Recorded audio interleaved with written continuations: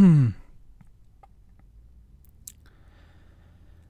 guys and girls, it's DC here, and today I have one of the most requested videos on this channel, which is how to become a cybersecurity penetration tester or a ethical hacker.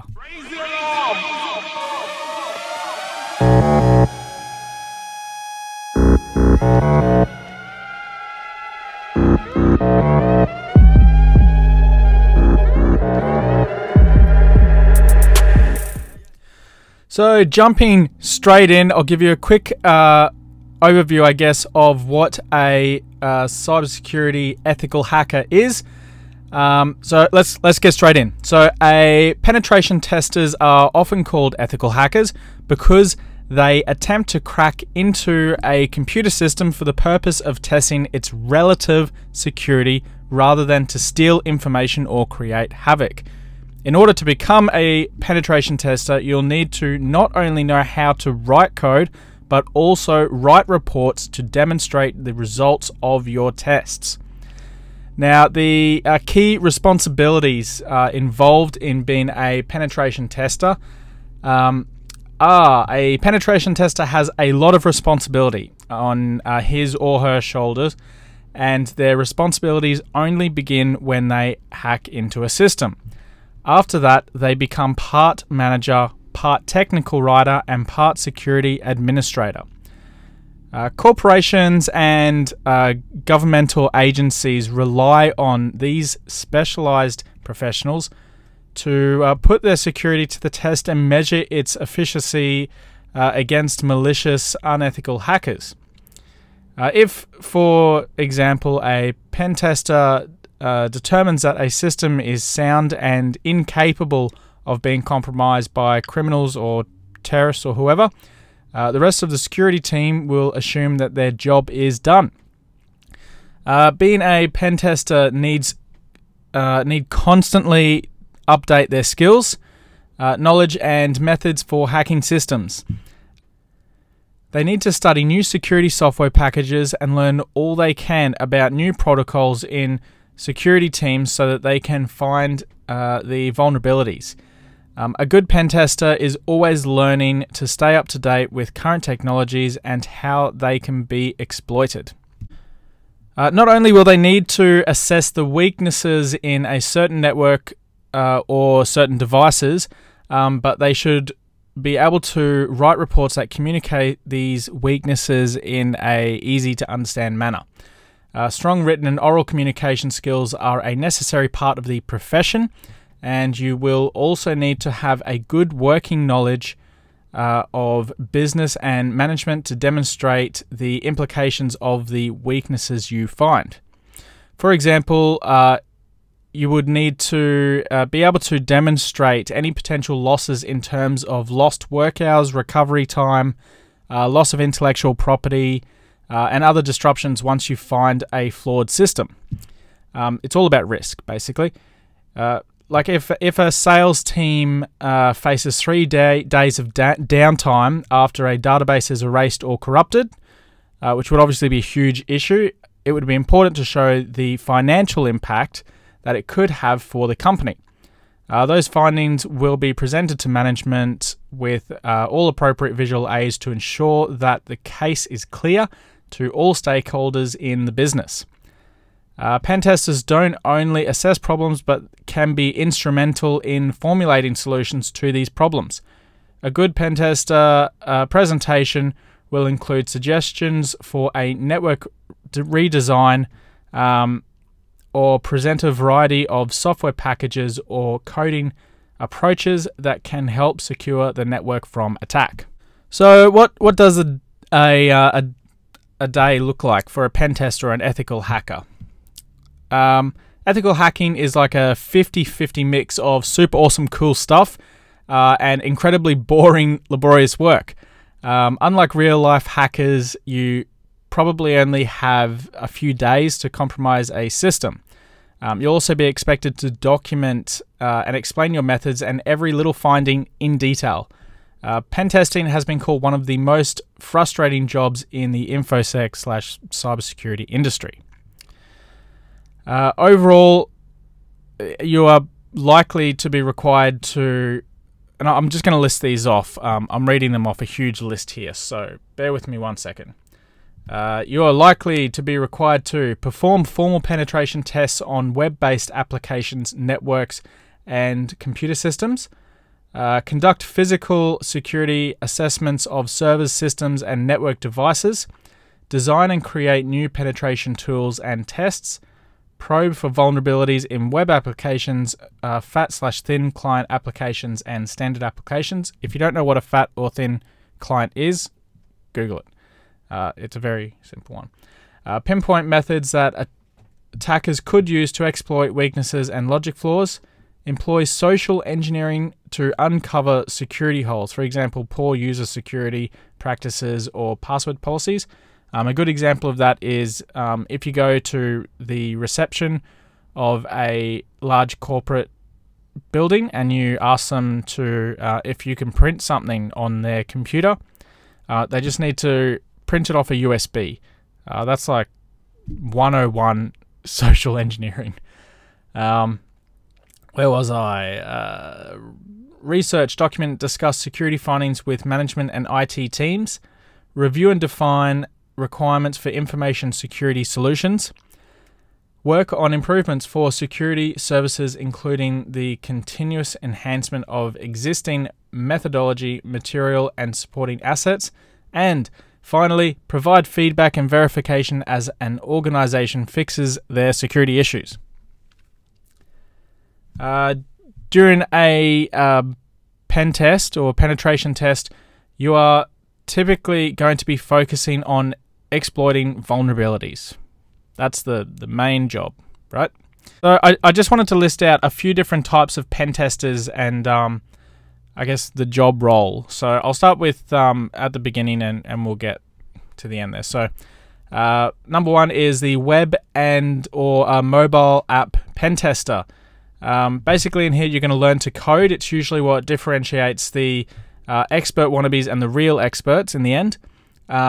Learn how software stacks work to get a grasp of web programming languages such as Java and PHP and their respective frameworks.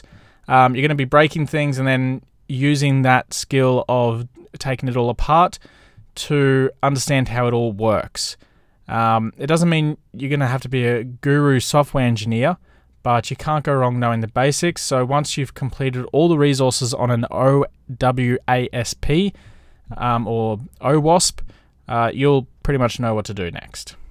The next one is the network slash desktop apps pen tester. So computer software pen tester. These people create a local lab of complex network and various components in it, like a sandbox. And then you essentially break stuff in that sandbox to see how they work. So it's often called reverse engineering.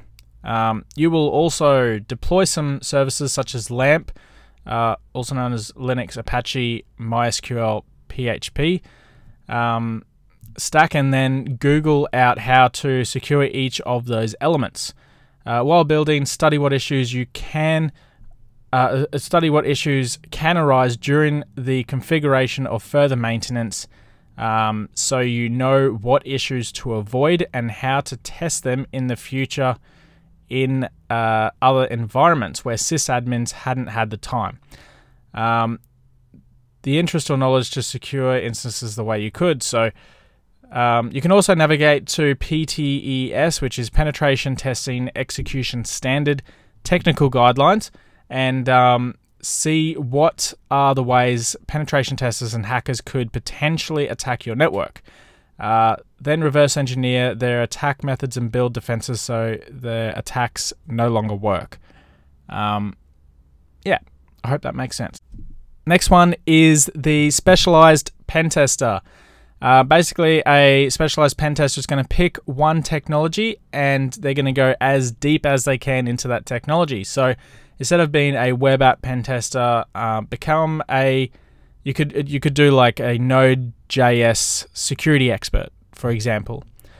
By becoming a specialist instead of being a generalist, you could cut the learning process in half or potentially even more. And yeah, just find something you're curious about, learn more about it, become super passionate about it in the field, and yeah, a few solid years of dedication, and you'll go real far. Next one, and the last one, is a red teamer. So a red teamer is basically all of the above recommendations on what you should do to get there, including social engineering and physical security attacks. You may not have the technical predispositions to be a great web pen tester, but if you have been gifted with empathy and social skills, then yeah, you can get really far as a red teamer. You do need to learn all the other stuff though, and I'm going to go on to that now. So the education and skills that are involved. So the education skills that are involved in becoming a penetration tester. You should do these following things. 1. Learn hardware and networking. These things are the main tiers to learn penetration testing, since pen testing deals majorly with networking and partially with the hardware itself. So as a reason, you must have to learn these things in depth to keep footprints in the sector. Number 2, operating system and system architecture. Operating system and system architecture plays a key role in pen testing.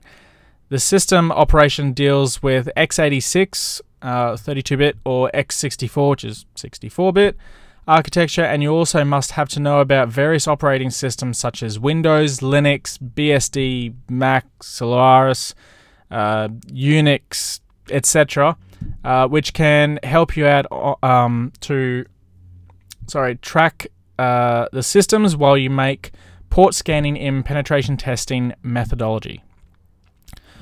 Number 3, coding, web development, server-side and client-side scripting. These 4 things also plays a result in penetration testing, where you will use these 4 things to write security programs or exploits to conduct a penetration test on the target, and writing security patches and minimizing the vulnerabilities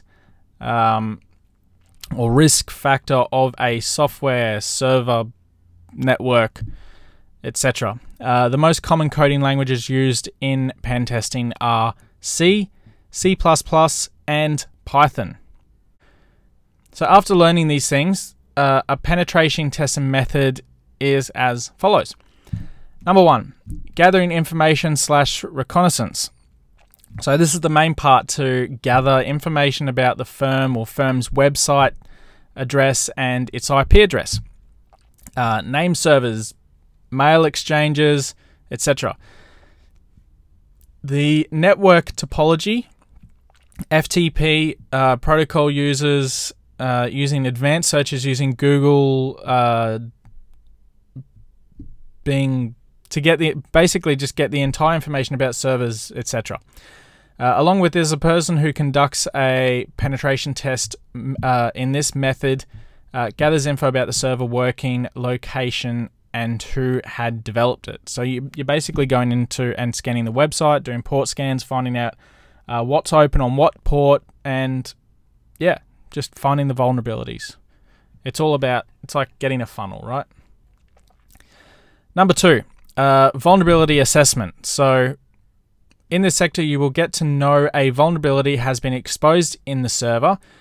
Say, for example, Recon, Nikto, Uniscan, etc. For scanning web server vulnerabilities. And also, along with this, you must have to use some tools such as Tripwire, reverse engineering tools like Hex, maybe,